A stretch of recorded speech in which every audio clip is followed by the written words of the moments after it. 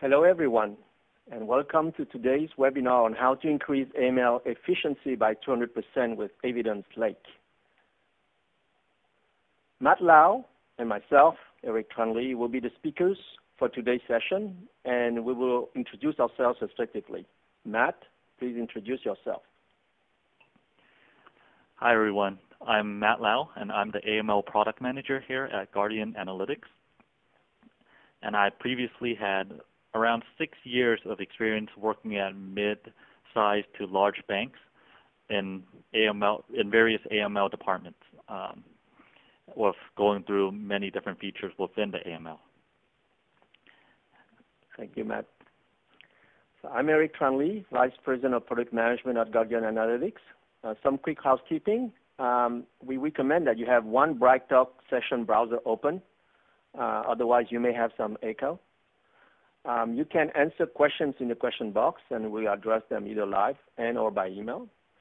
This webinar is recorded, and you'll receive a URL link. And please rate and suggest content to improve our webinar series.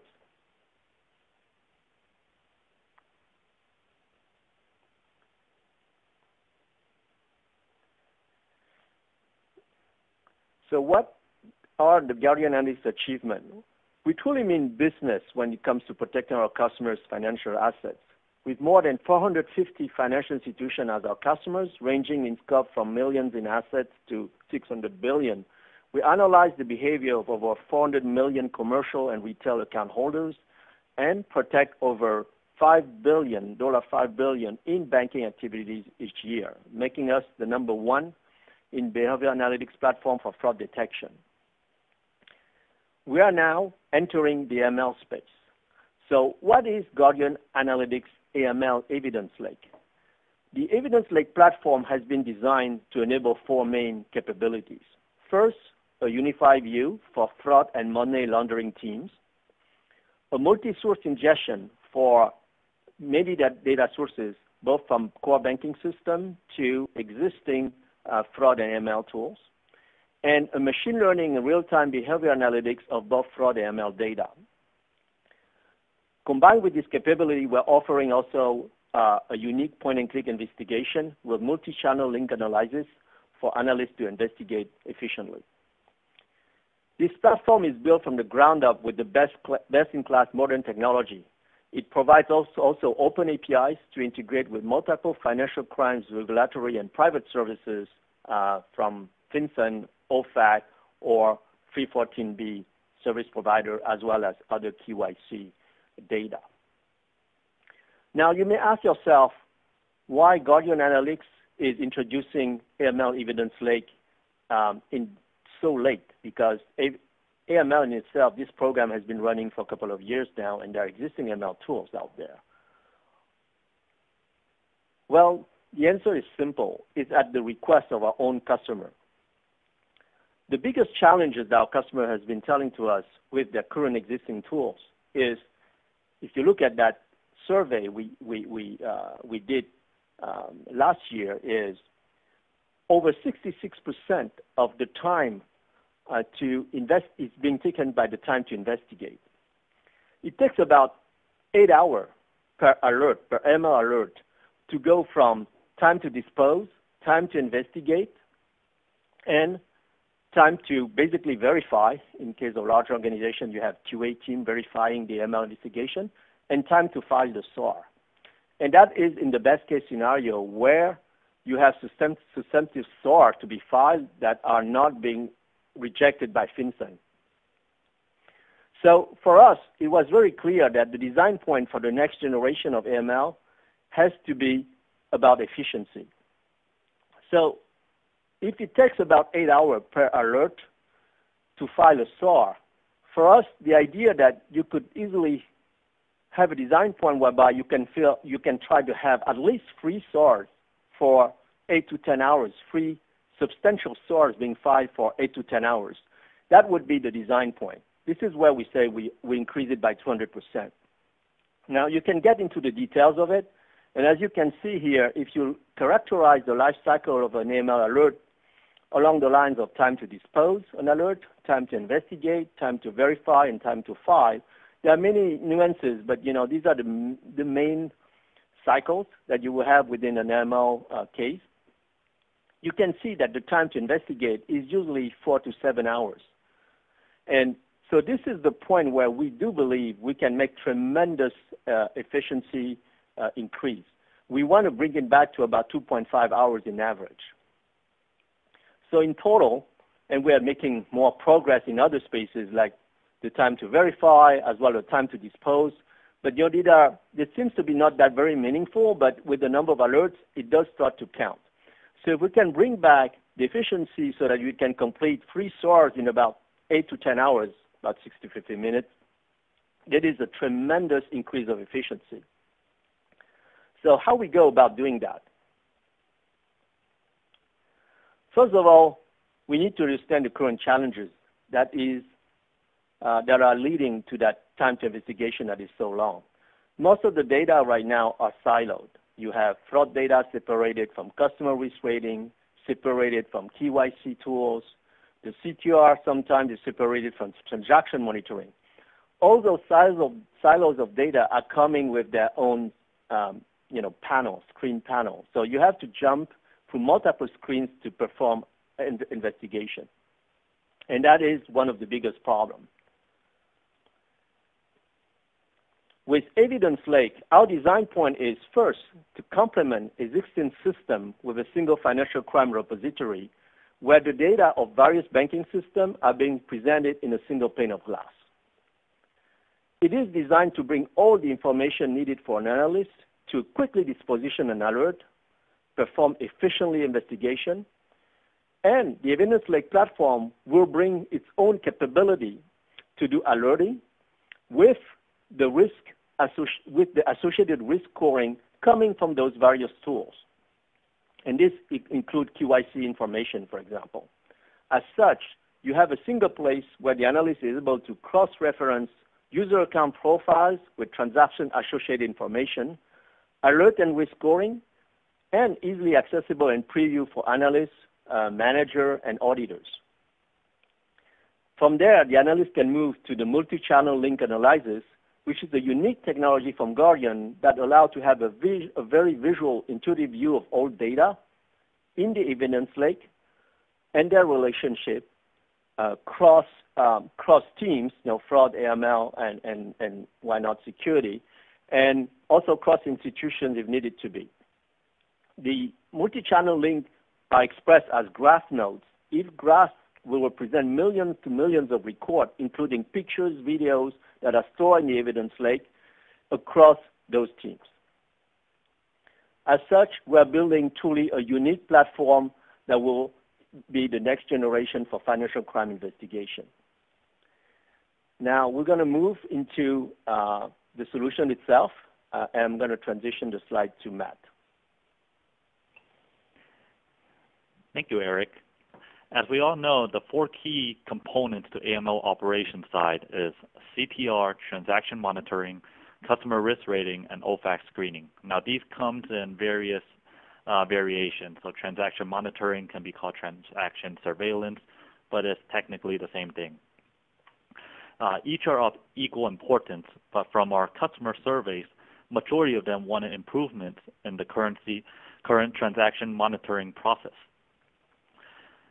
Therefore, that's the part where we're going to focus on today.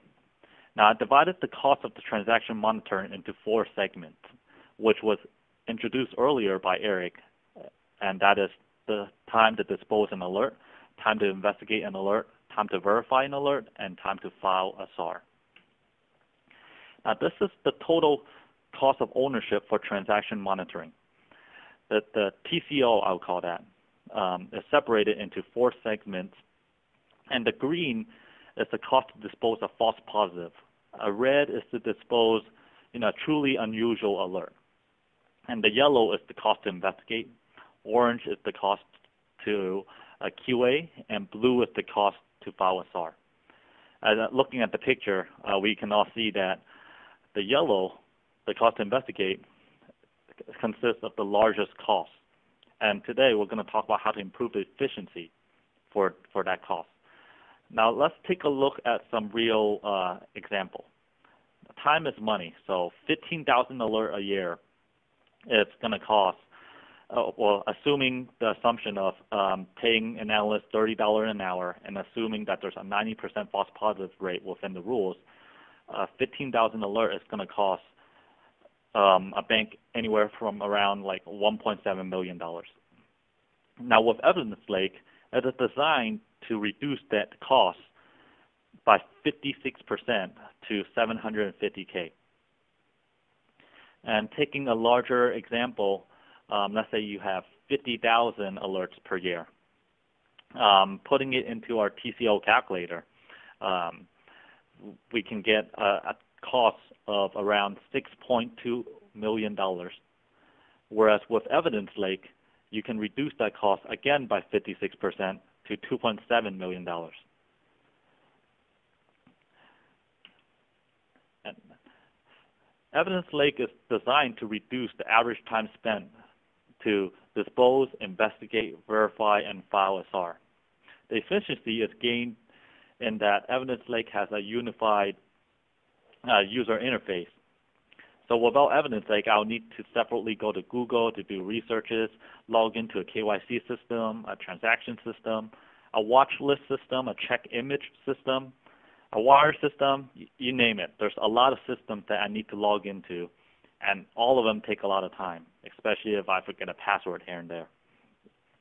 Now with Evidence Lake, all that system will be included inside Evidence Lake. So it would simply be Evidence Lake and Google for any third-party searches. All the information you need will be there, and the manager dashboard provides plenty of data and statistics to help me triage and investigate my alerts. The multi-channel link analysis will connect all the relationship for me where I can spot the entire relationship and any anomalies in seconds. Throughout the link analysis, I will be going through documents and documents to connect the dots, and it's not only time-consuming, but very error-prone because I'm looking at physical documents. And the automated e-filings and the pre-filled SAR form will make my filing a SAR an easy and error-free process. So as the manager, the manager dashboard gives me one view to view all the filings, the alerts, the cases, average time it takes to close a case, and the cases assigned per user. Let's take a look at it carefully. On the top left right there, you see the pending filings. Those are really the key tasks as a manager. I need to either approve of filings or reject filings like SARs. Maybe at a bigger institution, I'll have a QA team do that for me. But in this example, we'll pretend the manager will be doing it. And then I can see right away how long it takes to my analysts are closing an alert right there in the middle. And on the top right, we can see all the details from an alert. What type of alerts are being generated on each month? Are they high risk, medium risk? If I want to see further details of it, it can be seen too, which I'll show you in a second. And at the bottom right there, you can see the amount of analysts that are, what work are being assigned to the analysts, how much work they have right now, if they need more work, if they need less work, all in nice charts. Now let's take a look at the detail of the alert. Here I can see exactly where all the potential unusual transactions are triggering in the alerts. And it's helpful to spot new trends and potential weaknesses in, say, certain branches. So in this case purposes, it shows the U.S. only, but the map can show worldwide. Additionally, on the bottom right, you can see the number of occurrences and the value for each suspect that are generating alerts. And you can see the channels that the alerts are being generated from.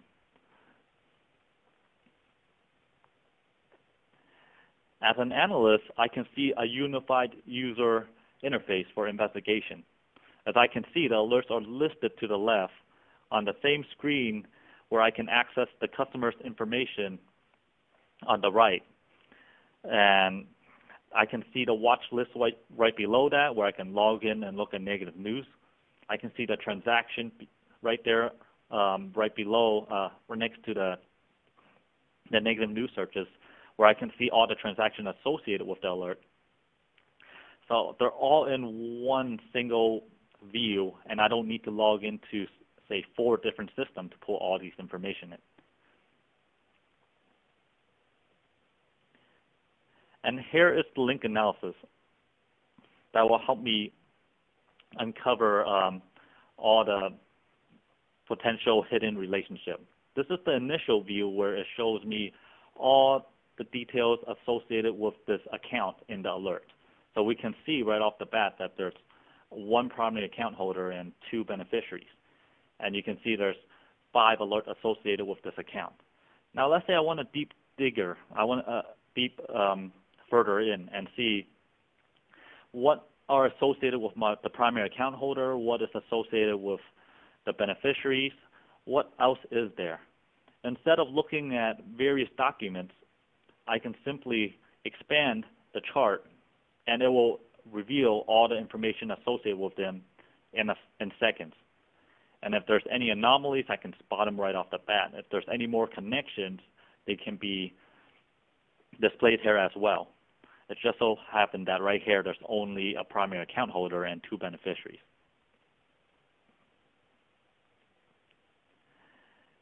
And as an analyst, I know how hard it is to file a SAR. And this is why SAR filing is made easy in Evidence Lake. All the information is pre-filled in the system and generated in the system generated SAR form. I only need to double check the information to see if there's any other outside information that I need to be added to the form. And by outside information, it will be any individuals that are potential non-bank customers that there's no data points for them. If there's any information for any bank customer and you add them into the system, the form will automatically pre-fill all that information. So as an analyst, all I need to do is simply check the information and click Generate SAR.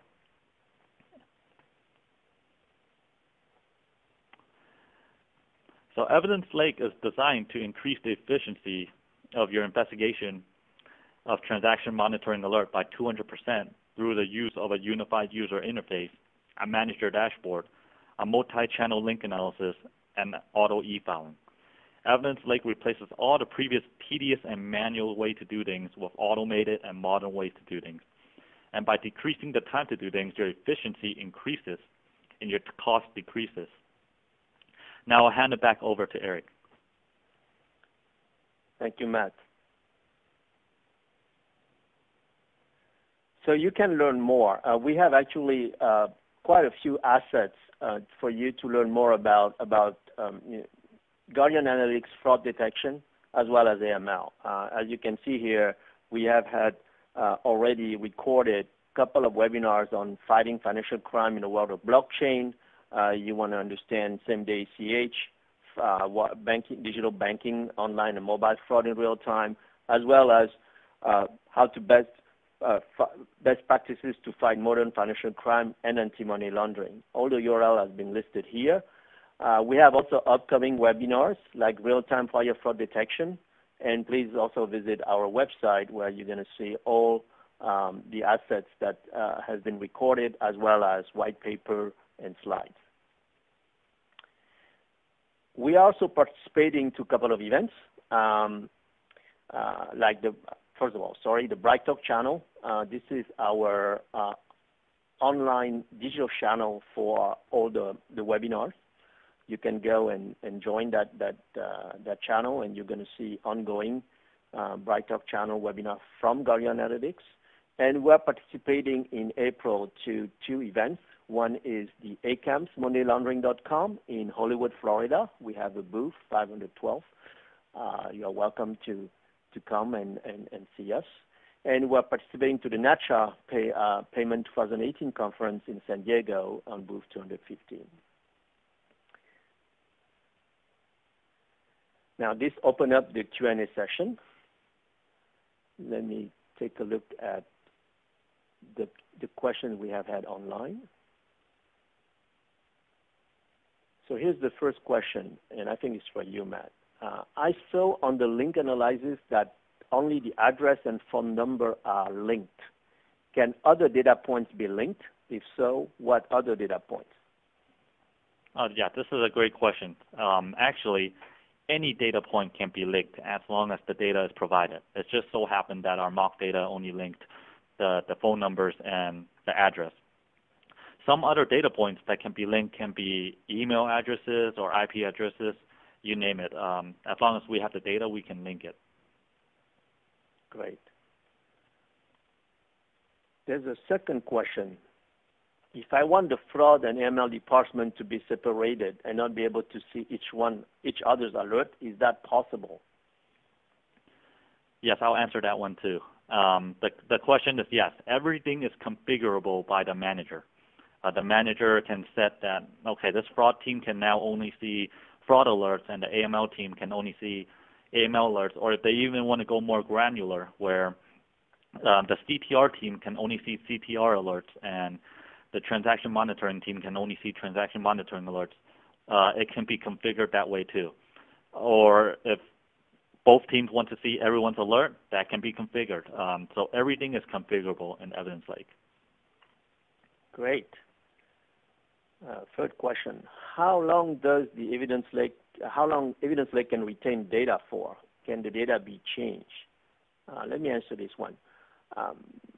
Now, in the case of AML, the regulatory answer is you need to keep 5 years of data, and depending on the type of data you have, either that's just text file, but videos or pictures, that becomes a tremendous issue for traditional tools.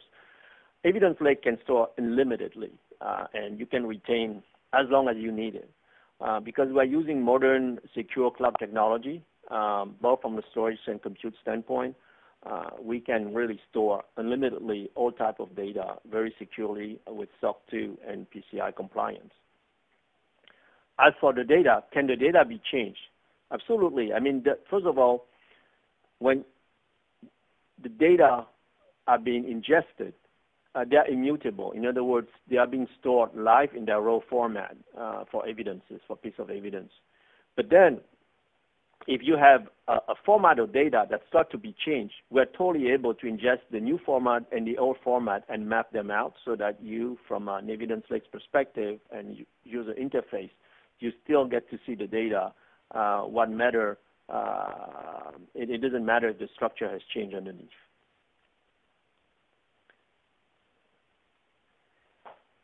So I'm waiting for any other questions.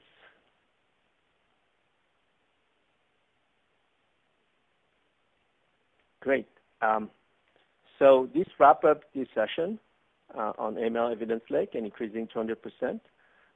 Please come and visit us at our ACAM conference and NACHA in April, and looking forward for the next webinar. Thank you. Thank you.